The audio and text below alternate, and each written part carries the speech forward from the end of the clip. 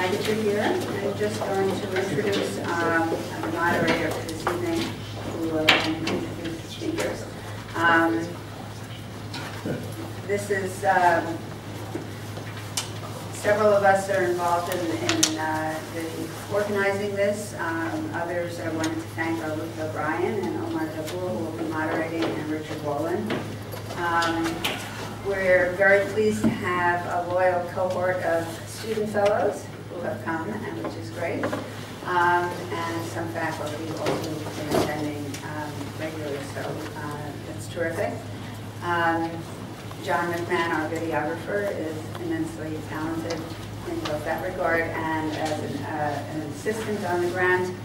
And you can find the videos online and both YouTube and through the Mellon Sawyer website, which is also very interesting and has a bunch of links and bibliography for those who want to follow up on our general theme of democratic citizenship and the recognition of cultural differences. Adam Edmondson has been our postdoc and has organized reading groups, and Josh Keaton and Adam McMahon have been wonderful research assistants to us, so thanks to all those people. As usual, we have our super fantastic reception that follows the entire proceedings, and you'll have a good chance to talk specifically with both speakers there. We have wine, cheese, and all kinds of goodies to eat and drink. I'm especially delighted to have such distinguished speakers, both of whom I count as old friends. I've known Akeel for quite a while, and the specifics of his work will be introduced by Omar, but it's just a real delight to have you come and talk as part of our lead speaker today. And also Uday, of course, I've known for decades. I'm not sure I'm allowed to say that. I explained him as my student when I was teaching at Sawyer, and he was a star honor student in political philosophy. So it's just great to have both speakers here, and I'm now going to turn this over to Omar Dabur, who will moderate the discussion. Thanks, Carol. I'm going to be relatively short, but I do want to welcome our speakers and just point out to you that this is a somewhat rare treat for people who are interested in cultural difference and democratic governance, because we have here both two distinguished and noted philosophers and political theorists, but also two who have both scholarly and personal connections to the South Asia and the Indian subcontinent, which is probably the main venue for discussions about this complex of issues outside the North Atlantic world. And as you know, classically India is considered the largest purported democracy. I'll stick the word purported in there, maybe we can talk about that later. So let me just say a word about both of them quickly, and then Akeel has this wonderfully fascinating but wonderfully long paper, so I want to give him the maximum amount of time. So Akeel Bilgrami is Johnsonian Professor of Philosophy at Columbia University. He has held a number of other positions there, including chair of the philosophy department. I believe he was one of the founding members of this very interesting initiative which they have called the Committee on Global Thought. And if I'm not mistaken, also was director of the Humanities Center for some time at Columbia. So he's played a larger than usual role for philosophers within the university and within the research world generally. Let me just mention some of his publications because it shows his range. He began with his book Belief and Meaning in 1992, moving on from philosophy of language in 2006 to his second book, as far as I know, Self-Knowledge and Resentment, and then most recently, forthcoming or perhaps already out, I'm not sure, Politics and the Moral Psychology of Identity. And I hear that he's got two more books in the works. One is a book called, I think it's still called What is a Muslim? And another book untitled, I think so far, on Gandhi. I'm looking forward to seeing both of those. Uday is probably known to many of you. He is a distinguished professor in the PhD program in political science, and began his work on somewhat differently from Akeel. His first book, published at Lux about the same time, The Anxiety of Freedom, Imagination and Individuality in the Political Thought of John Locke. And then, of course, many of you will know his second book, Liberalism and Empire, which was published in 2000, which was a very interesting book for many of us in a lot of ways. He's now currently working on a work on war, peace, and nonviolence, which I believe also, another point of connection, has a bit of consideration of Gandhi as well. So I'd like to then turn to Akeel. Without further ado, is the latest iteration of the paper, I believe, is entitled Liberalism and Relativism in the Face of Identity Politics. Thank you, Omar, and thank you, Karen, for asking me. It's very nice to be here. Is the mic on, or is it? Mic seems not to be on. Is it not on? So in this lecture, I'm going to bring together some of my interests in practical reason and rationality in the practical sphere, and apply it to issues of politics. I'm going to begin with practical reason and what is sometimes called moral psychology by philosophers. And part of my intellectual motivation here is to shift the focus of discussion of liberalism and issues of identity away from the standard disputation, which has mostly been defined in the last 3 decades in terms of communitarianism and liberalism, to the underlying issues in moral psychology. The standard disputes between liberalism and communitarianism will not be far from the surface, but the idea is to dig, this is a tendentious word, deeper than the merely political issues, and look at some of the issues concerning reason and motivation that underlie those more familiar debates. So let me begin with moral psychology and issues of rationality, individual rationality, and then work up to questions of politics. I should just say as another caveat that I will not be talking really about identity politics, but the concept of identity. And identity politics, of course, has to do with the concept of identity, but it is so contaminated by just political manipulations of groups and political parties and so on that, you know, it's come to have a bad reputation. And I'm not interested in those in the miring of the concept of identity in day-to-day politics. I'm really interested in the concept of identity and why basic liberal ideas find it so hard to cope with the concept of identity.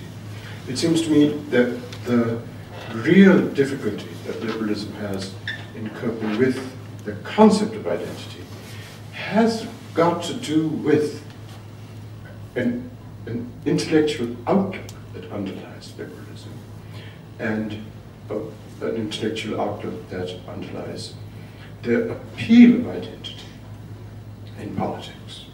And that's what I want to try and bring to the surface through a study of moral psychology. So what I'm going to do is start at some distance from politics and define for you, or characterize for you, some notions which I'm going to exploit. Long ago, well, some decades ago, Bernard Williams wrote this very brilliant, very careless essay, but very brilliant essay, called Internal versus External Reasons. And basically his idea was that a certain kind of externalism about rationality, Kant was one of his targets, but other doctrines too, was at its heart untenable, and that really there was no other kind of rationality, in general, though I'm going to focus just in the political sphere, than internal rationality. And the idea of internal rationality, which I'm not going to spell out now, is basically the idea that you can't detach the idea of something being a reason for you to do something from your motivations. That is, something can't be a reason for you unless it speaks in some way to what already motivates you. Or is part of your motivational economy, if you like. So if you don't in some way recognize it as something that prompts your motivations, it can't be a reason for you. It can't be some external grounds for you to do something. It must also appeal to you internally. Now, I'm not going to spell this out in any detail, but what I'm going to try and do with my first set of remarks is to answer a question which Christine Korsgaard asks in a general way about normativity. What is the source of something being an internal reason for you? That is, what kind of thing, what kind of relations between your thoughts and your states of mind are such that they provide internal reasons, reasons that are part of your internal psychological economy, motivational economy. So what is the source of it? What are the relations between your states of mind that induce a form of rationality, which is internal rationality? So that's the question I'm going to ask first. And I've argued in other places, some publications of mine, that there is a notion of relations between one's motivational states of mind, desires, preferences, subjective utilities. These are roughly synonyms for people in different disciplines. They're terms in different disciplines, but can be treated roughly synonymously for the purposes of this talk. What are the relations between motivational states of mind, like preferences and subjective utilities, or just plain desires, to use Hume's term, such that were they to fulfill these relations, which I'm going to try and characterize, they will amount to a person having an internal rationality of the kind that Williams seeks to elaborate. So what I'd like to do is to present to you my first notion, which is the notion of a set of rationality-inducing relations between motivational states of mind, which are the sources of internal normativity or rationality. Okay? And in some of my writing, I've called this the idea of reinforcement. That is, there's a relation between our desires, if you like. Let's just use the term desires, which is reinforcement. Now, I don't really like the word reinforcement that much because it suggests a kind of hydraulic or causal relation between them. That's not the point. The point is it's a rationality inducing. It's sort of rational support for each other. But reinforcement, if you can let go of the hydraulic impression it gives, reinforcement, I think, is perfectly satisfactory term. So here's I'm going to give you, some of you have heard this, I'm sorry, but I'm going to give you, through two pairs of desires and a contrast between them, we're going to give you an intuitive sense of what I mean by this rationality-inducing relation of reinforcement between states of mind, motivational states of mind. So in the paper, the example I gave is between two pairs of desires. Let's call it my desire, and this is my psychological economy, my desire that I pursue philosophy.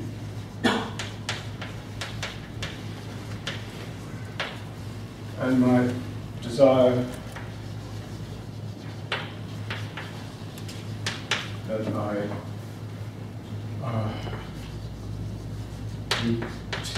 cover it later in the work. Each morning when I get up.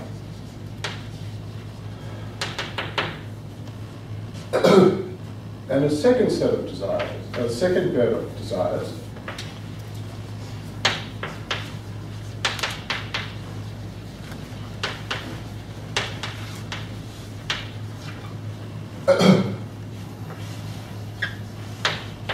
I'm talking about myself here, that I please my father.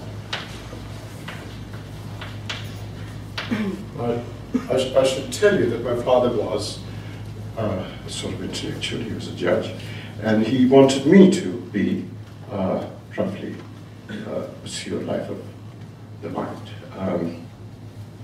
All right, so there are two pairs of desires here, and I claim that the standard relation between states of mind, even motivational states of mind, which of course induces rationality or is required for rationality, is consistency.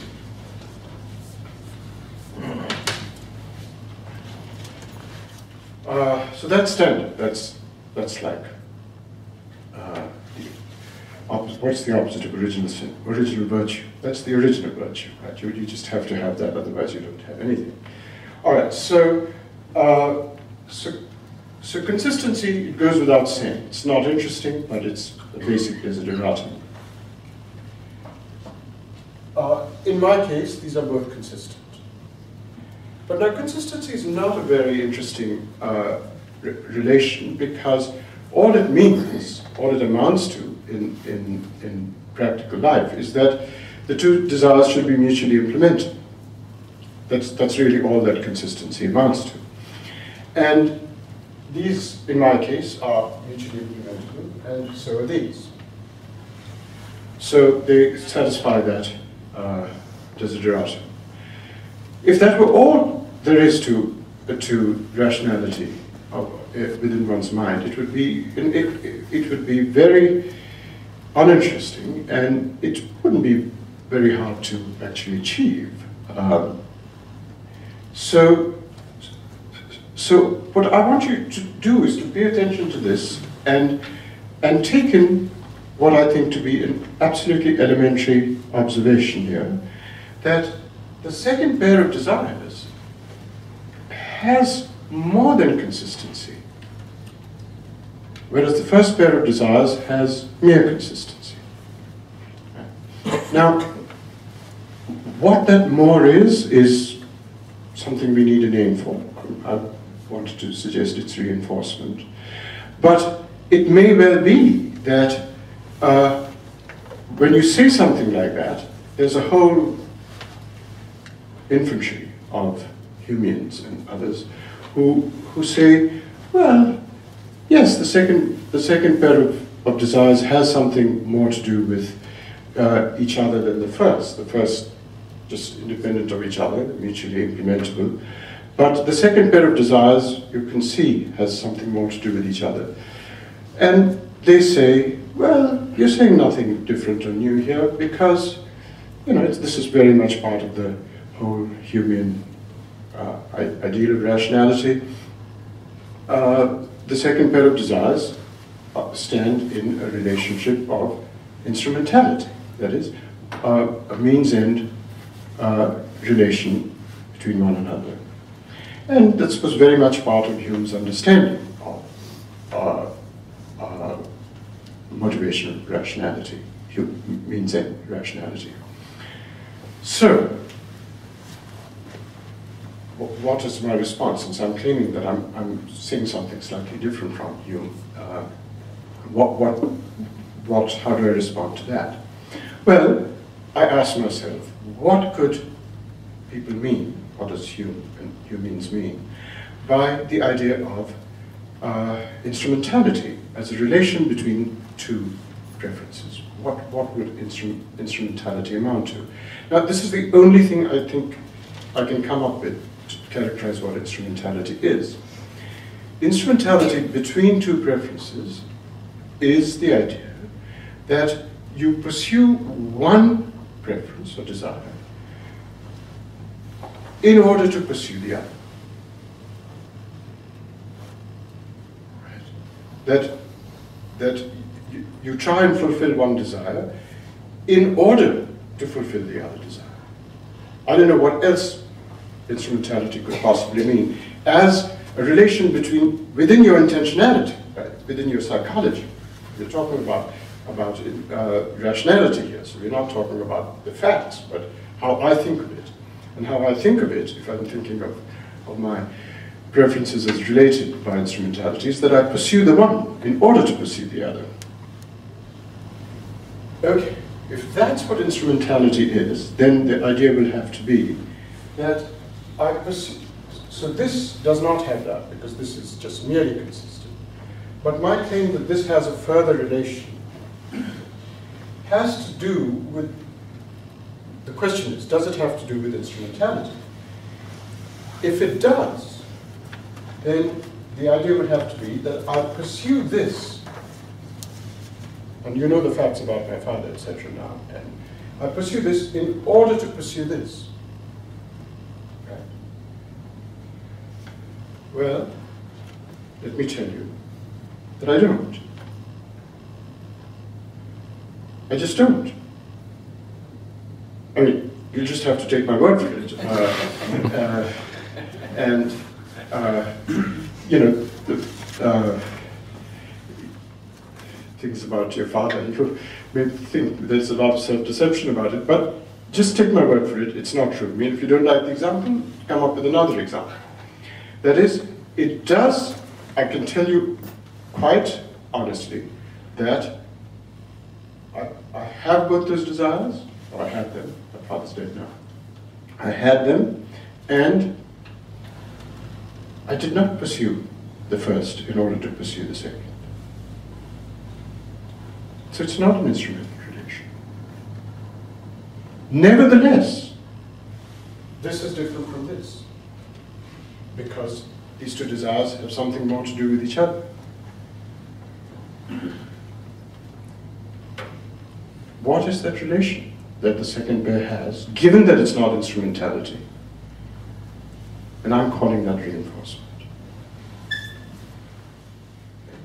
That's the idea. Now, you know, you can say, well, but as a matter of fact, the pursuit of the one would give rise to the other. That's not interesting. Facts are not what we're interested in.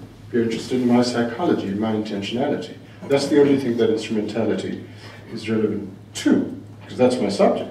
I'm not interested in what, as a matter of fact, is instrumental to us all, but whether it's part of my rationality and intentionality that it is, and it isn't. So I'm claiming that within my intentionality and psychological economy, there's a relation which is not consistency, I mean, which is over and above consistency, and is not instrumentality. And I'm just baptizing that reinforcement. Not ideal term, but you can find another name for it. Okay? So that I'm claiming goes very deep in understanding internal rationality. It's the most interesting source of what Bernard Williams calls internal reasons or internal rationality. It's pervasive in understanding one's motivational psychological economy. And I want to say its relevance to politics is enormous, because a lot of reason giving in politics, a lot of social dialectics in politics depends on finding people to be wrong or irrational, but people are not irrational in the simple sense of being straightforwardly inconsistent. Right? They're irrational in very subtle ways, and those ways would be the opposite of reinforced. That is, if their states of mind, motivational states of mind, are such that they have the opposite of reinforcement. I don't know what to call it. So maybe preferences, when they're not reinforced, or the opposite of reinforced, infirm each other. They don't reinforce each other, but they, in some sense, infirm each other. It's not inconsistent. It's a kind of if you like, dissonance. It's a dissonance between one's states of mind. And so over and above consistency and inconsistency, there is reinforcement and infirmity between one's motivation states of mind, I'm claiming. And it's extremely important in the relations between groups and individual human beings that the dialectic by which people argue with one another, change each other's minds, or change their own minds, and so on, is through a deliberation by noticing internal, not inconsistencies, but internal tensions, and then deliberating one's way out of them. And this is extremely important for politics. Because if politics is to involve rationality, this is what we have to identify first. So that's the first link between moral psychology and politics, to identify this set of relations within the mind. Okay, so that's one concept.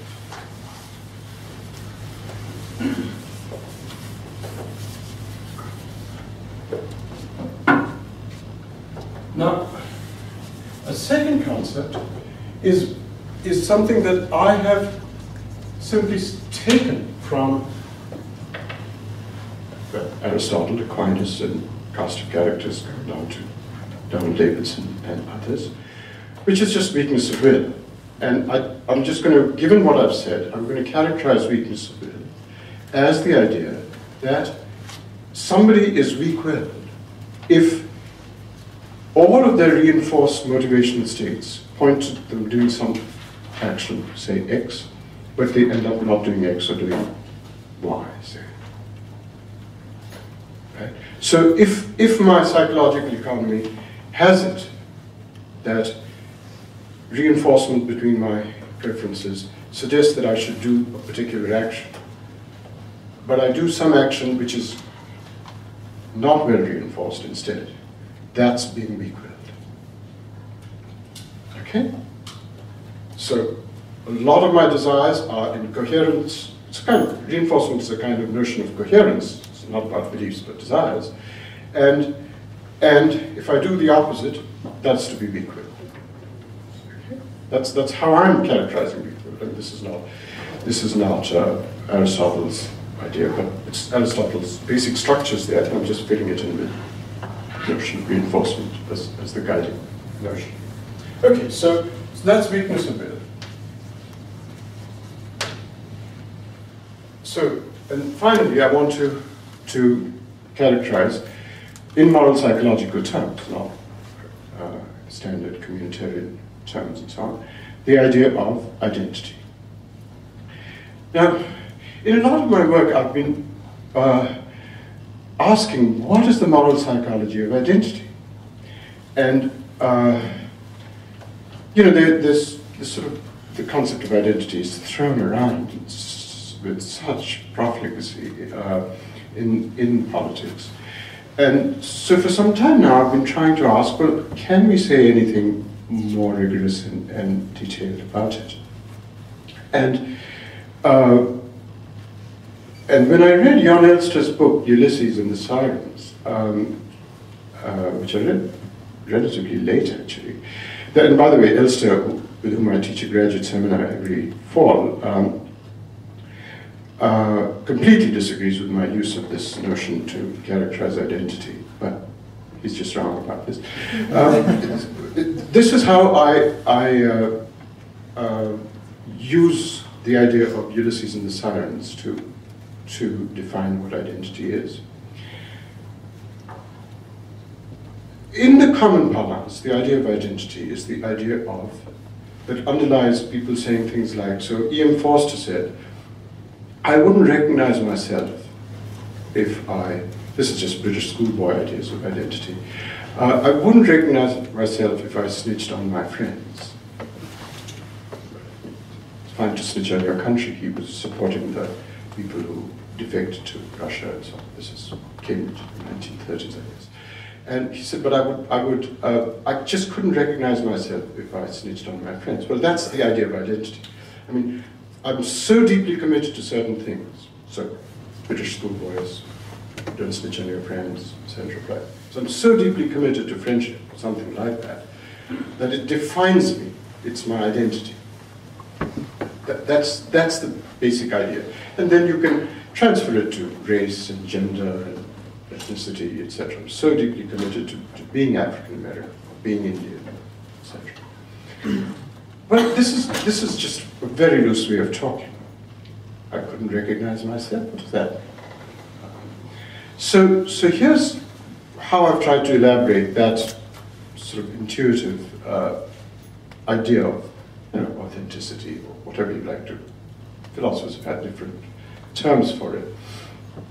So I've defined it in terms of Ulysses and the Sirens. And I came to that thought when I first read something by Ayatollah Khomeini, but I'll come to that. But let me give you a very abstract idea of what I mean by using Ulysses and the Sirens to characterize identity. My thought is that if I feel so deeply committed to something, that I find, let me put it very abstractly, that I'm so committed to it, that I would be committed to it even if I were, counterfactually, to be not committed to it. Now this doesn't really make much sense, prima facie. So you've got to index it to times, and believe it or not, Ayatollah Khomeini indexed it to times in a famous statement of his. So this is the Ayatollah's version of the Pope's encyclical, which is,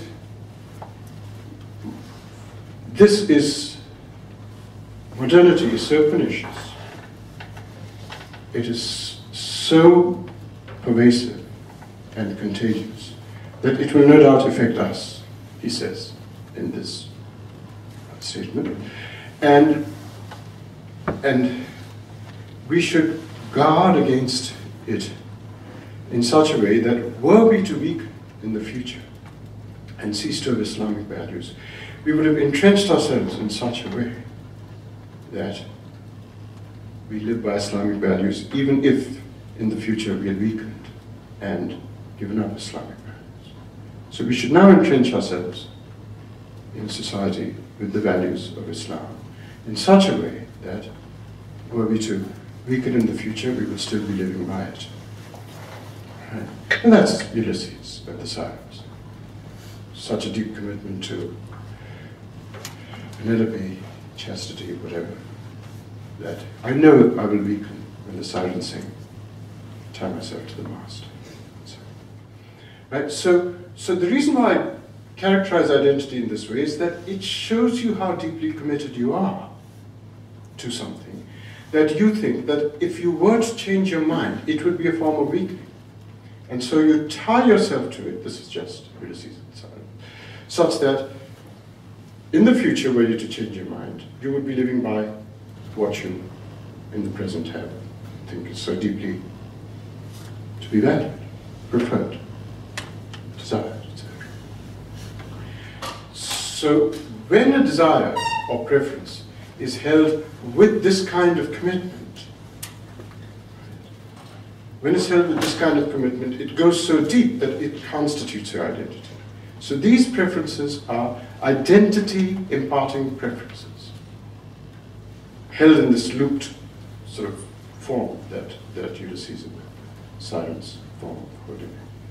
Okay? So identity is therefore to be characterized along these lines. Now remember, it's what I like about this. I don't mean that in a self-congratulatory way. What I mean, what I like about this notion of identity is that it isn't essentialist. It doesn't tell you you are essentially this kind of person, because it allows you to change your mind. It's just that you think of mind changes as weakening, right? But you don't. It doesn't say you can't change your mind. It sees people as highly mutable in their commitments. It's just that you, at time t1, you have a certain identity. If you hold certain preferences in such a way that you claim that at time tn, if you didn't have those preferences, you would nevertheless be living by them at time tn. So it allows for revisability, it allows for change, etc. It just doesn't allow for you to think well of the revision, right? And that's what your identity consists in. That's how deeply committed you are to these things. And it's depth of commitment, which is what motivates you and mobilizes you in politics.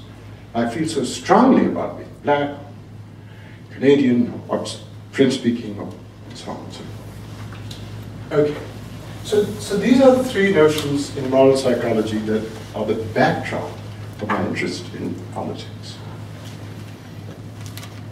So, now to politics. To liberal politics. And in liberalism, there is this view, which I think is just the, I mean, if you don't believe this, you're not a liberal. It's just defining of liberalism. And the view is, when you value something,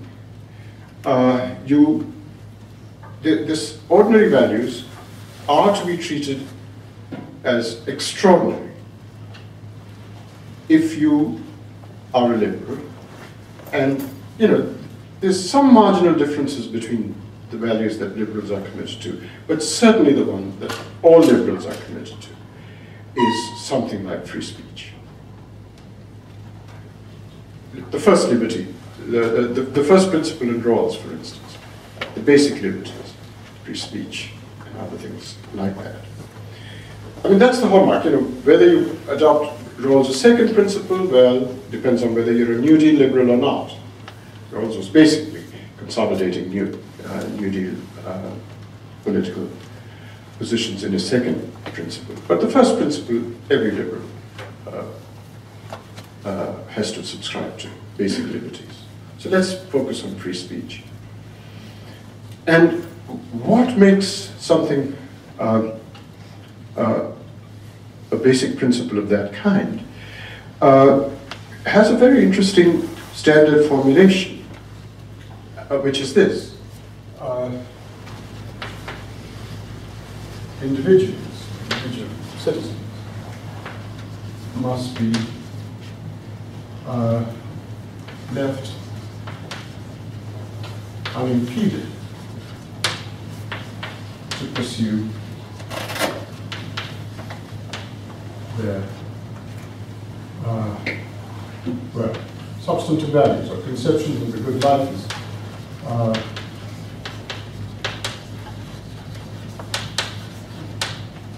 and these are just substantive values. Islam, Christianity, socialism, so on. And what defines liberalism, I mean, you can't call yourself a liberal. I mean, this is really just too basic. You can't call yourself a liberal unless you notice the following thing about this slogan. And that is that this idea here, this value here, cannot be weighed on the same scale as this value. So in some sense, I'm a liberal, since that's very recognizable by the end of my overall thinking on the subject. But this much I subscribe to, and therefore I think I subscribe to what is the absolute heart of liberalism, which is that we have here a value being non-interference, right? A kind of freedom. The first liberty in Rawls, the first principle of liberty. You simply cannot weigh this on the same scale as these values, substantive values that you have to whatever it might be.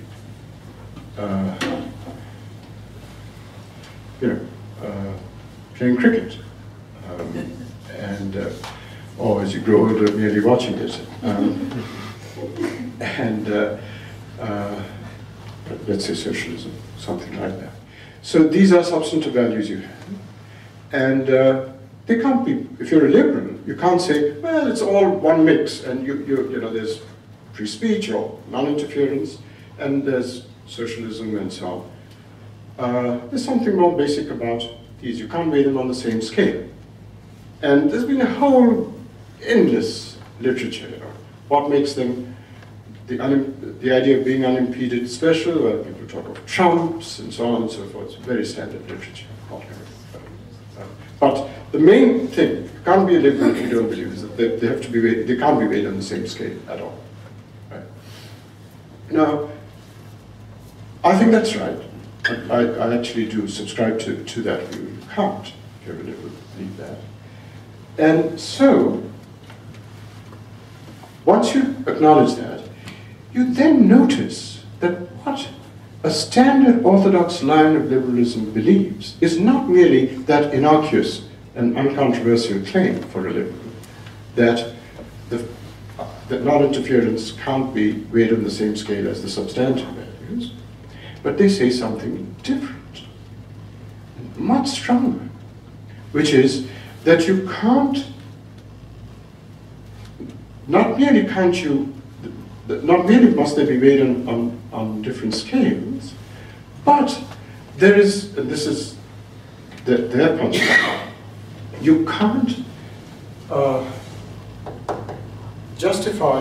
you can't justify non-interference by appeal to anything here.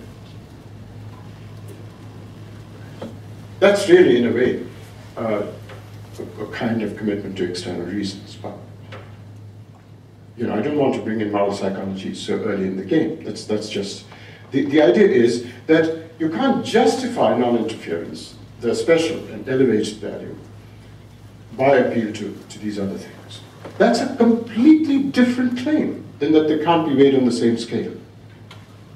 And you really have to register that these are two different things to say. Because it's perfectly possible to say one is special, can't be weighed on the same scale, but can only be justified by appealing to substantive values. Right? So those are two different claims, and the second claim adds to liberalism and makes it the absolutely standard line of liberalism. Now, I don't have the time to discuss a whole tradition of thinking about this, which comes really, gets its flowering in Mill and Mill's fallibilism. See, Mill's idea is that you can establish that non-interference or liberty of speech or discussion, as he says, can be justified. I mean, one strand in Mill says you can justify it without appeal to any substantive values, and that's the famous meta-inductive argument. Right? I've been wrong in the past. I could be wrong now. Therefore, I must tolerate dissent from my current opinions. And that famous meta-inductive argument is based basically on a Cartesian epistemology, which says we can always be wrong in the views we currently hold. So we must listen to dissenting views and tolerate them. That's the basis for free speech. That argument depends on no substantive values. All you have to be capable of is inductive rationality to see the force of that argument. It just is based on an induction. We've been wrong in the past, therefore we may be wrong now. So we must tolerate dissent. So all you require is... Now, in the paper that Uday and others have just read for this, there are some substantive considerations that are involved, such as the pursuit of truth. Because remember, the idea in Mill is you pursue the truth more successfully if you tolerate dissent. So truth has to be a goal in some way or a value in order to do this. But truth is a cognitive goal. It's not a moral goal or a political goal. And so on. So, and actually, I think the argument, this argument, by the way, is subscribed to by so many people. You put this meta-inductive argument to people, everybody seems to subscribe to it. I think it's an absolutely numbing fallacy. But a lot of people accept it, and all you have to do is to consider pragmatist epistemology to understand how deep a fallacy it is. Because it's basically based on Cartesian fallibilism. And the idea that liberalism should depend on an absolutely non-credible epistemology, like Descartes, is bizarre. But it's very much part of the tradition. I'm not going to actually get into that. It's just too difficult to raise all the epistemological issues involved. We can discuss it. But what I'm going to do is to very quickly transpose the idea of fallibility to politics. And, it's really done by Rawls. Rawls argues in his, in a combination of two things, the theory of justice and his constructivism lectures, basically lectures on Kant, on Kantian constructivism. Rawls gives the following argument, which is really very interesting because it takes over from Mill and transposes Mill's ideals about the argument for liberty onto a contractualist model. And here's the argument. So Rawls, as we know, in the theory of justice, has this basic argument for the first principle, which is the principle of liberty, free speech being the primary one. The basic argument of all of theory of justice is, as you all know, so I'll just say it quickly, the basic idea behind the theory of justice is to come up with a method such that it will deliver for you principles to live by, values to live by, which are not biased in your own favor. That's the basic motivation of the theory of justice. That's what justice as fairness is. It's the underlying goal of the project, a noble project. Come up with a method, apply the method, deliver principles or values to live by which are not biased in your own favor. Now, this method, as you know, is the method in which you're not supposed to know these values. You don't know your place in life, you don't know what you substantively value, etc. And the idea is that if you sign on to the first principle of liberty, you've signed on to this, right? Without appealing to any of this. But that is what I'm calling the standard argument for liberalism. It just is a transposition of Mill's argument for liberty, appealing to fallibilism, into a contractual scenario. That will come through in just a moment. So that's the point of the theory of justice. And as soon as he said it, a ton of bricks were visited upon him. By a lot of people in this department, and maybe Carol did it, and Stephen Dukes wrote, if I remember, wrote the first review, famous review of Rawls. Sandel went out to dinner every night on Stephen Dukes' criticism of Rawls. It's perfectly all right. That's what students do with their teachers' ideas. And so the criticism that came, just about everybody descended on poor Rawls and said, what nonsense. You're suggesting the following scenario. Rawls' scenario is, here's a method which will deliver principles to live by which are not biased in your own favor.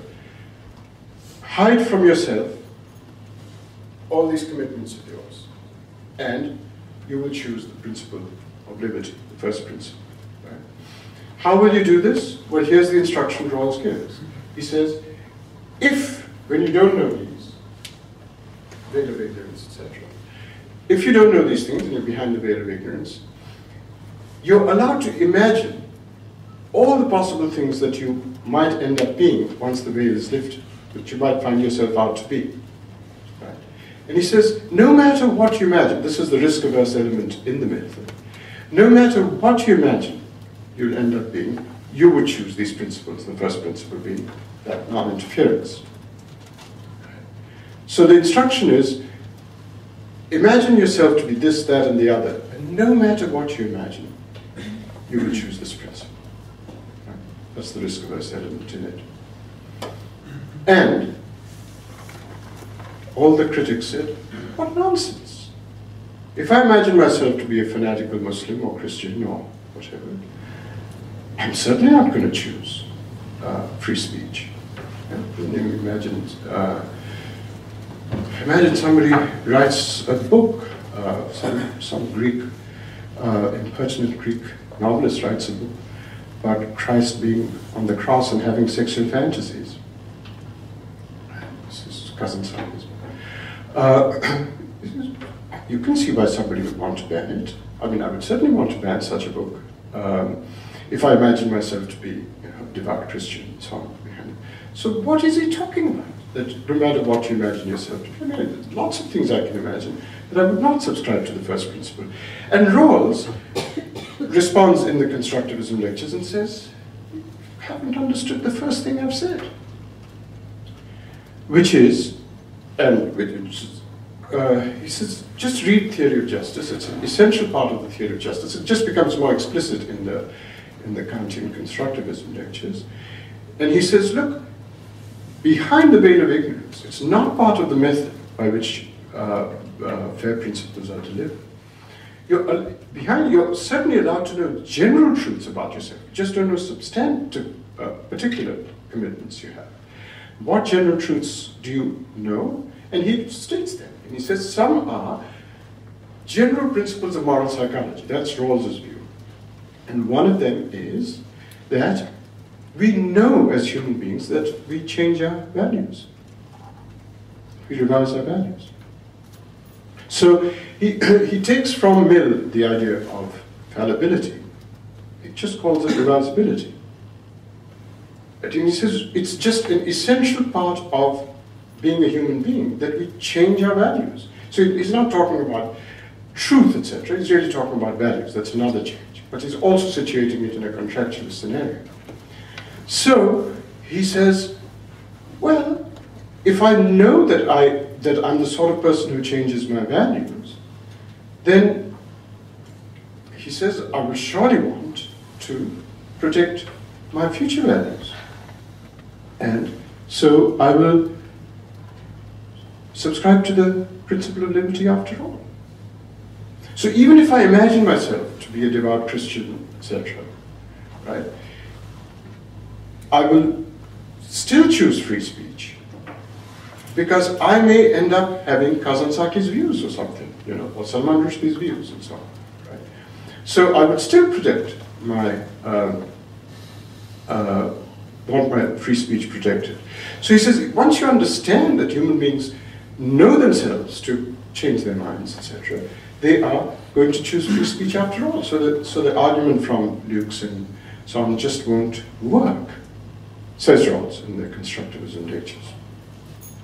Okay, that's the transposition of Mill. Fallibility gets changed to revisability in a contractualist scenario. You can always change your mind, and you know that about yourself, and it applies to values rather than truths and so on. Right? Okay, that's the Rawls. So here is what seems to me to be the flaw, nothing to do with how he leaves out the fact that we have deep communitarian senses of belonging and so on and so forth. Well, that may be true, but this is much more abstract and general point that's wrong with Rawls, is that if you followed his argument so far, which is in its way an impressive argument, it's not easy to. I'm now going to apply my three moral psychological concepts to this argument and the state of play we are now in vis-a-vis this argument. And that is that just start with this. Now, I characterize deep commitments of identity as involving Ulysses and the Sirens' moral psychology. Now, what does Ulysses and the Sirens say?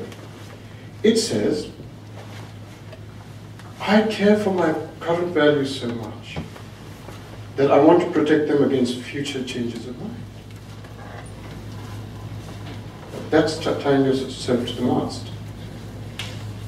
And Rawls says, you might change your mind, so you should take out an insurance policy for your future states of mind against the current. That's the real impasse between the moral psychology of liberalism and the moral psychology of identity. That if you are a liberal, I think Rawls Rawls is just tapping what Mill says. If you are a liberal, you are going to stress.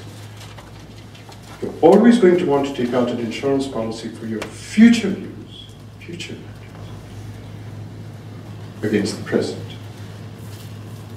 That's the commitment to rationality for liberalism.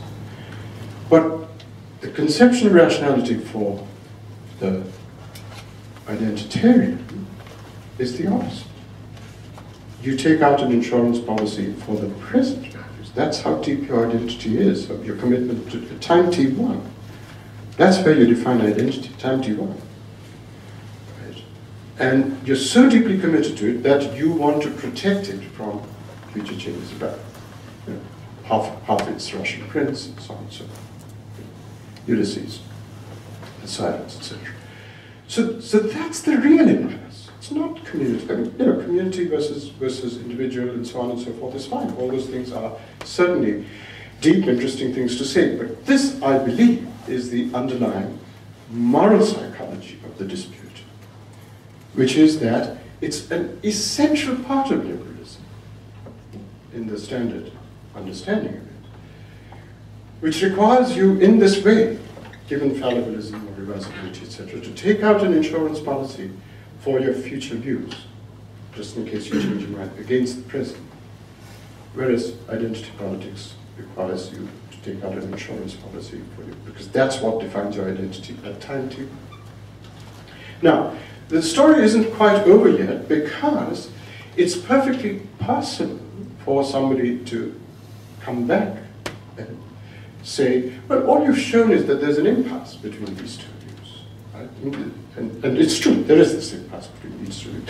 But in fact, the liberal is on worse ground than the identitarian, unless the liberal works much harder than I believe he or she has hitherto done. And I think you may have to transform yourself in some very radical ways if you were to do that. But you see, when it comes to this impasse, the identitarian always wins. Why? Because suppose the person behind the veil of ignorance doesn't merely believe in Christianity or Islam or whatever it is devoutly, and believe it in this identitarian mode of Ulysses and the Sirens. But imagine that it's not merely that he believes in it along these lines, but also that commitment to, say, Christianity, devout Christianity, is reinforced by many of his other values. Suppose it's very deeply reinforced. So if behind the veil of ignorance I say, well, I might imagine myself to be a Christian whose values are not only held in this Ulysses and the Sirens like way, but they are highly reinforced, right? In the way that I was suggesting, so they are rational as well. Now, in order for the impasse to continue, Rawls would have to, the liberal would have to say that his commitment to non-interference is deeply reinforced by these values. But he can't say that, because these values are what he doesn't know. They are withheld from his moral psychology. So this value is out on a limb by the nature of the project. Right?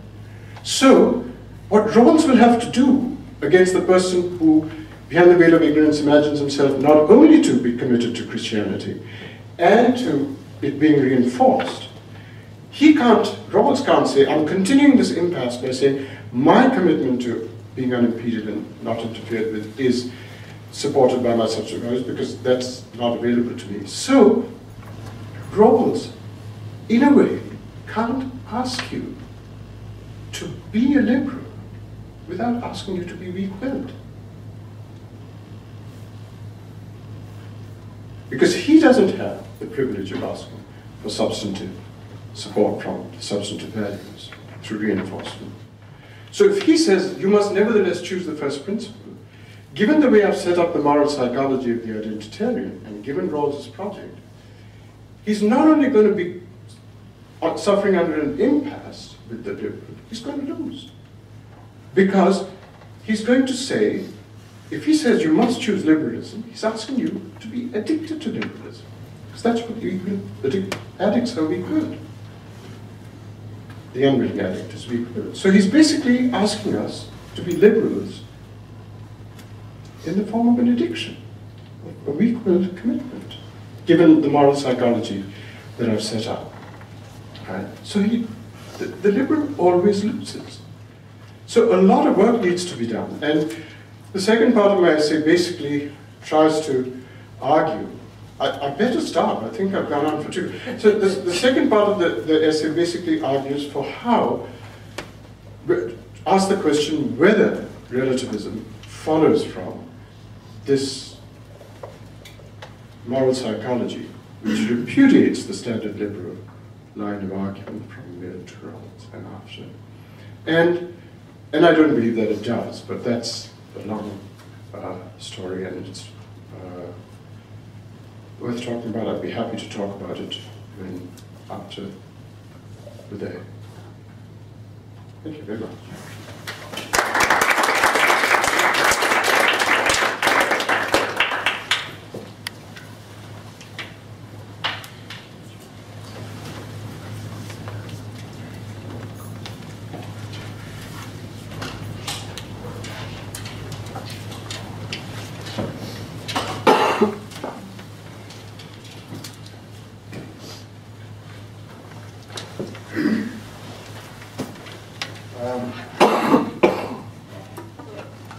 The paper that I hope many of you have read,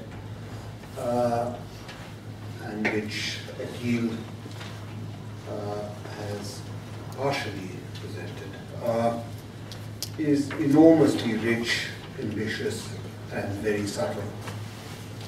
Its range and, in some sense, its analytically rigorous style of argumentation far exceeds my competence to adequately comment on it. When Akeel sent me the paper, he expressed sympathy that I had to go through it. Having read it now several times, I see why this was more than just Akeel's characteristic generosity. It was, in fact, again characteristically, a rather precise diagnosis of the predicament I would find myself in trying to handle the details and the broad arc of this tour de force.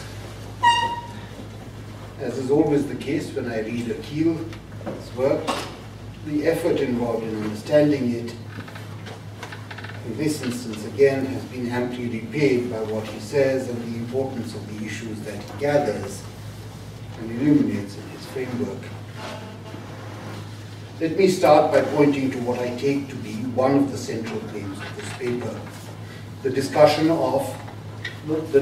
and elevation of the importance of internal reasons, which I find very appealing, before moving on to raise some questions about Akeel's conception of identity, the implications of jettisoning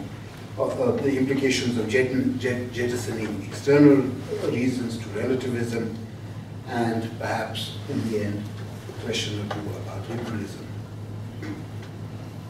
Following Bernard Williams, Akeel contends that internal reasons, understood as something in one's motivational set, when modified, as he has done, as he does in the paper, with the idea of reinforcement, are fully adequate as a source of explaining the rationality and normativity of human behavior. Understood as such, Akeel, like Williams, wants to claim that we can view and understand human beings as intentional moral subjects who have reasons for acting without those reasons being external to their moral economy. This is an enormously important idea, in part because it liberates us from having to subscribe to a singular form of moral rationality, in the absence of which, so the familiar argument goes, we would be consigned to a nihilistic hell or Babelian chaos.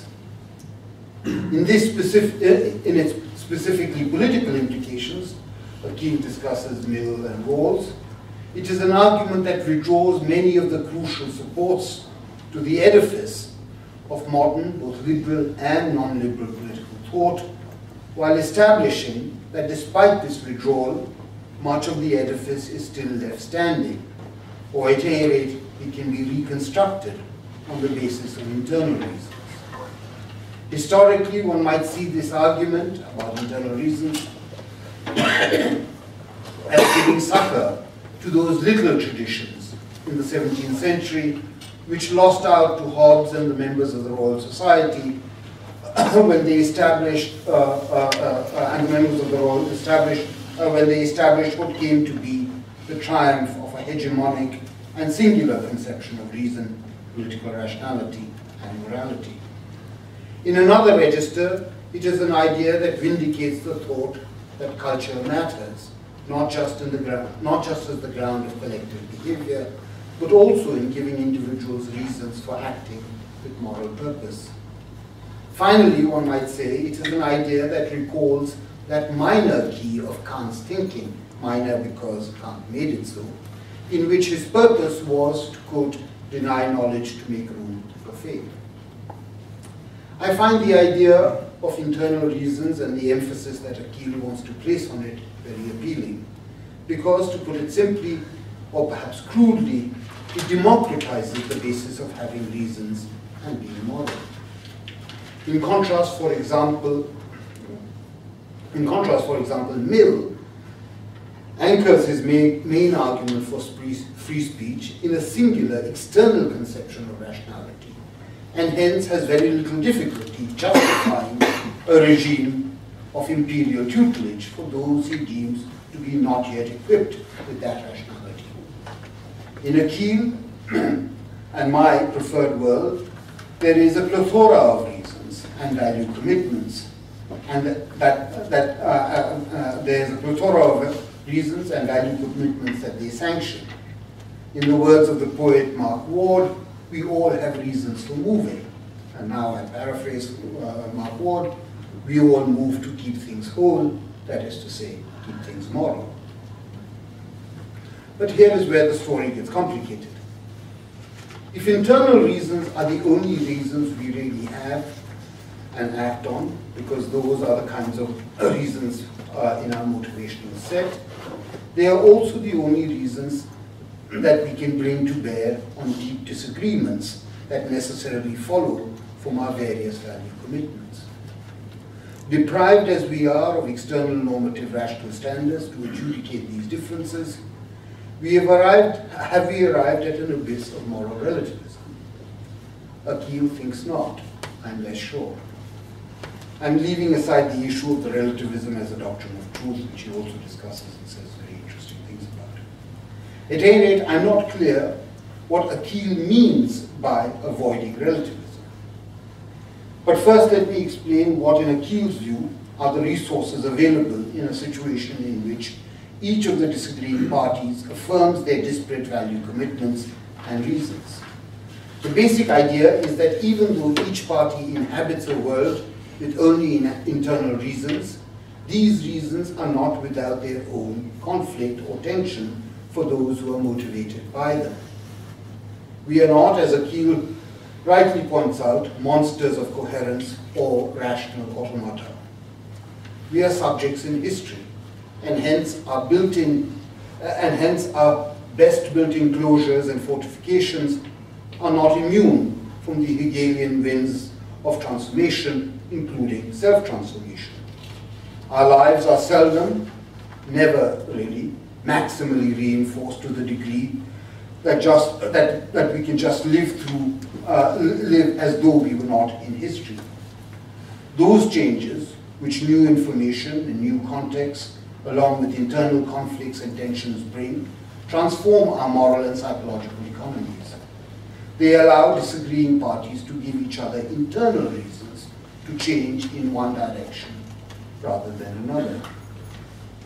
Because of this predicament, which one might call historically induced conviviality, that is the giving of internal reasons despite the deep disagreements, Akeel believes, and now I quote, "There is no reason to think relativism follows upon the loss of external reasons, and so no reason to be pessimistic about the scope of internal reasons to be a resource for liberal political outcomes, end of quote.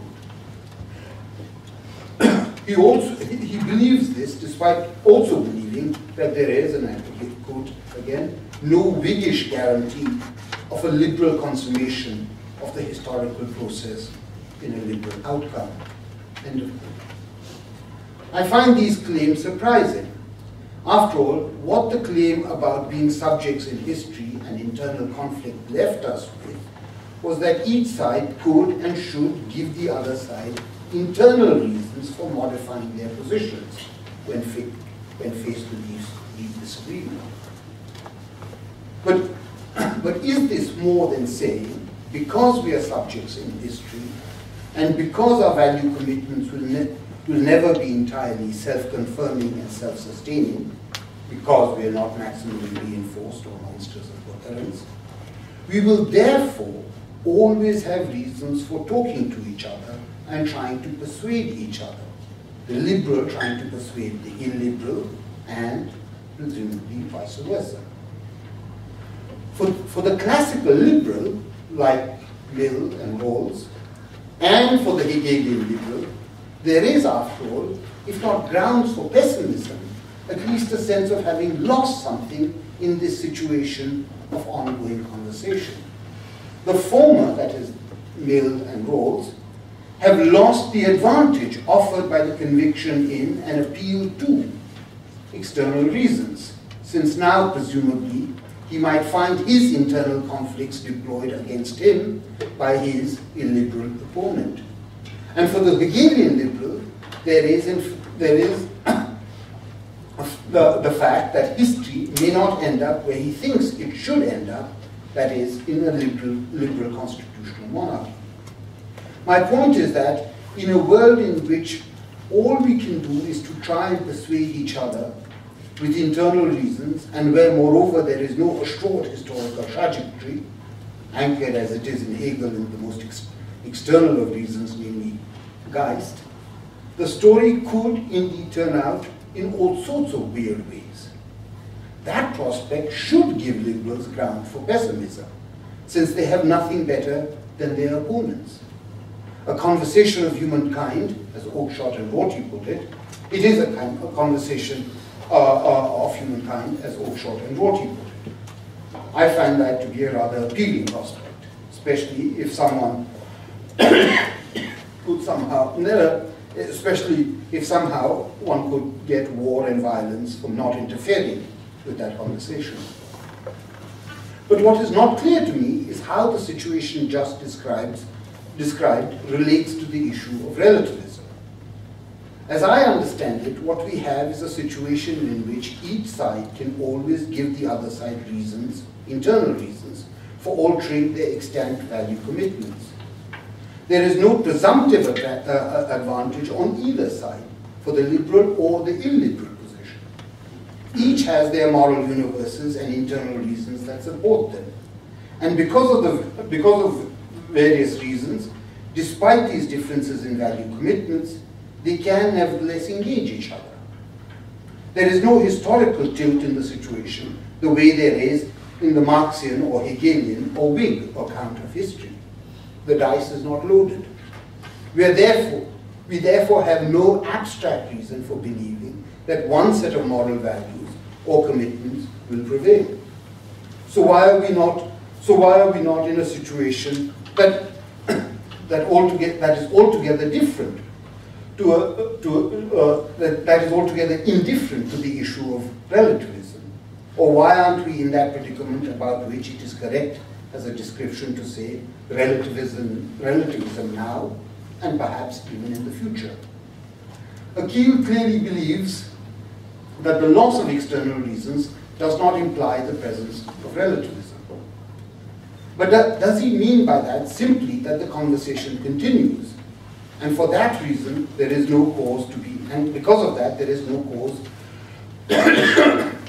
for deep or nihilistic despair, the sort of thing often associated with relativism. Isaiah Berlin, if I understand him, thought that because diverse value commitments were worlds unto themselves, in his words, they were incommensurate, he could only affirm a kind of subjective and tragic commitment to his own liberalism, because, as he says, value commitments are essentially and irredeemably relative. I understand Akeel's disagreement with Berlin, who was a pluralist and, even though he didn't often acknowledge it, a relativist, because he saw value commitments as quarantined from each other. Akeel thinks these worlds can engage with each other, but it's not clear to me what this engagement has to do with relativism. Now, I want to conclude by asking a few questions. And the first question I want to ask is about Akeel's conception of identity. I understand, let me remind you what the conception of identity is. This is for me. Identity is a fundamental value commitment, as a value commitment constitutes the identity of a person or group if its possessor wants it satisfied, even if they were not to have that value commitment. Now, I understand the notion in much of the social science literature, this is referred to as the issue of pre-commitment. It's played a huge role in constitutionalism, played a huge role in constitutionalism that a lot of people in this, in the American Academy were involved in Eastern Europe. And as Akeel says, you know, it's evident in both liberal constitutionalism and in Khomeini. Now, I guess the question I have is, on this view of identity,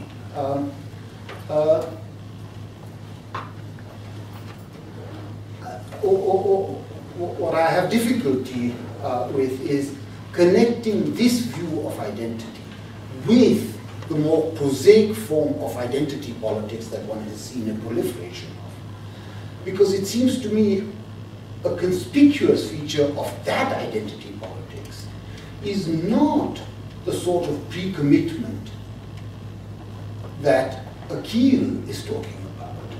In fact, it's a deploying of identity as something utterly mobile and utterly reactive, not as something which one is committed to, even committed to in a particular way, so as to include the anticipation of a time when one might not be committed to it. So I'm thinking, for instance, of the comment Hannah Arendt makes when she says, if you're attacked as a Jew, you fight back as a Jew. The idea being that, look, my identity here is being constituted entirely contextually, not in the sort of way that Akeel understands identity. And so my question is really,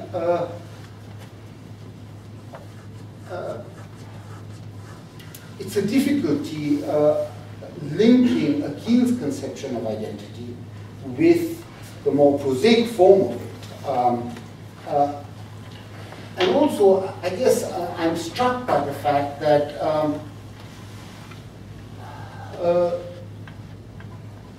people who claim identities do so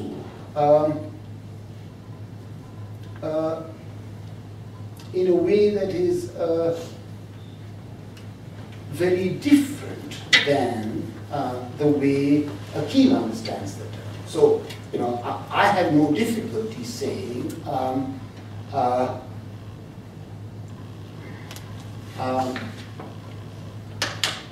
am an Indian without in any way suggesting that I'm an Indian in the way that, so there is a cognitive sense in which when I say I am an Indian, I am expressing a claim about an identity I have. And yet that identity is not at all captured by Akeel's conception of identity. And so this is really just a question of, can one use this conception of identity in some sense make sense of the way in which most of us use the term identity, without having to say, well, actually most people don't have identities, because they don't have them in this form. One final question, and this is again a kind of, it's a question that's quite external to the paper, but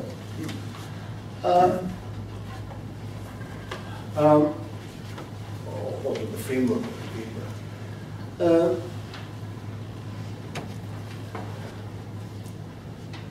Akeel identifies liberalism by this sort of a sentence, or this sort of a commitment,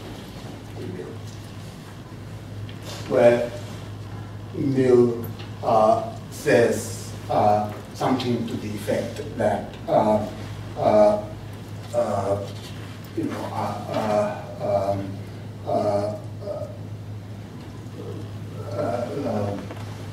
liberals have a certain commitment to not interfering with substantive values, and that's the way in which something like free speech gets the elevated status that it does.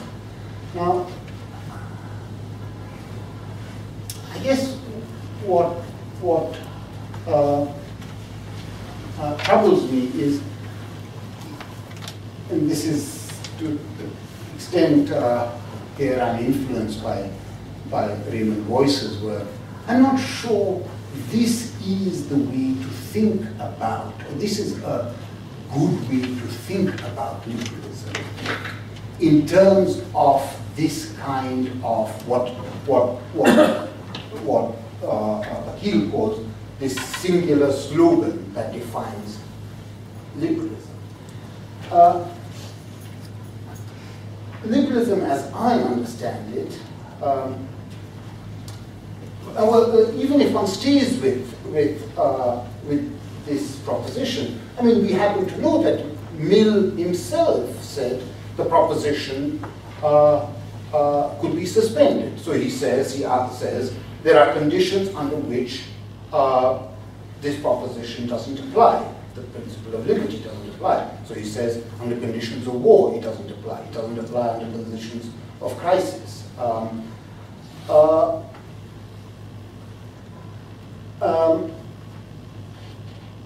Which would, so one could square that by saying, well, Mill himself is not always committed to liberalism.